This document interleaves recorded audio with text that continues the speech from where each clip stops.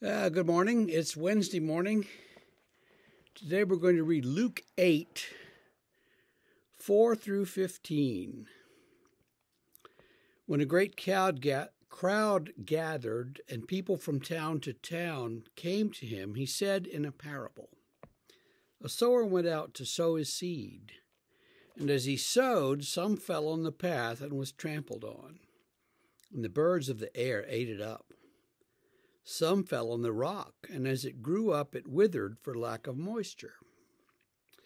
Some fell among thorns, and the thorns grew it and choked it.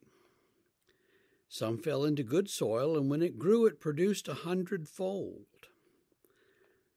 As he said this, he called out, 'Let anyone with ears to hear listen.'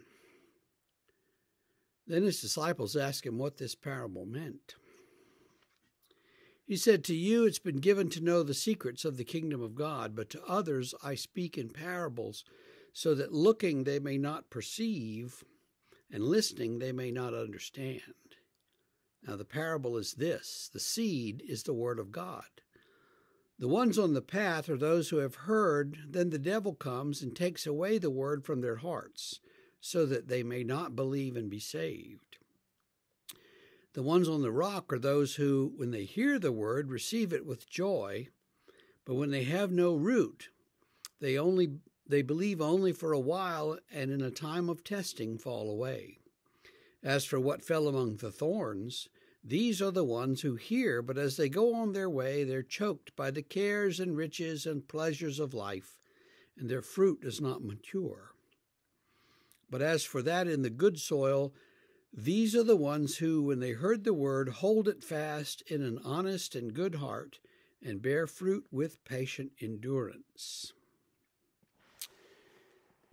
So we've all heard sermons on that passage for sure.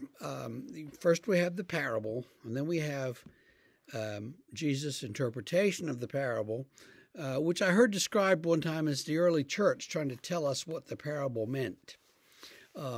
Well, I don't know what else it might mean, but that was the way it was presented to us. The sower goes out to sow, and the thing that impresses me is he just throws the seeds everywhere. He doesn't look for good soil and say, "Okay, put some seed there," like you would if you were reseeding the grass in your front yard. Say, you would go out and you would go to the bare spots and put some seeds. And you would go to maybe where the good grass is growing, you might put a little seed there, but to keep it kind of even with the other places. But you wouldn't just throw it everywhere. You wouldn't throw it on the driveway and the sidewalk and the path and into the mulch in the flower beds and all of that. This sower just throws it everywhere.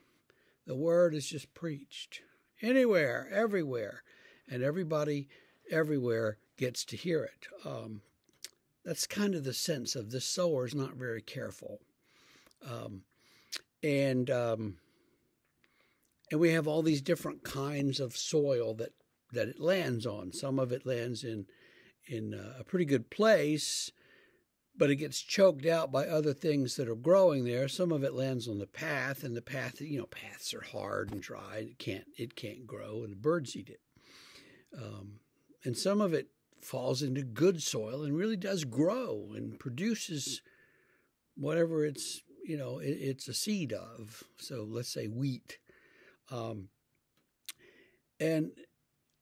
so all of this is the word that Jesus is preaching. And if you hear it, you hear it. And if you don't hear it, too bad. And it's interesting though that in Luke's opinion, he speaks in parables precisely so that not everyone will get it. So not everyone understands what he's saying. Not everyone knows what he's doing. Only those with ears to hear. And so that means that his audience is somewhat limited. A little bit of, what would you say? Just a little bit of separating the ordinary folks from those who have a little more knowledge.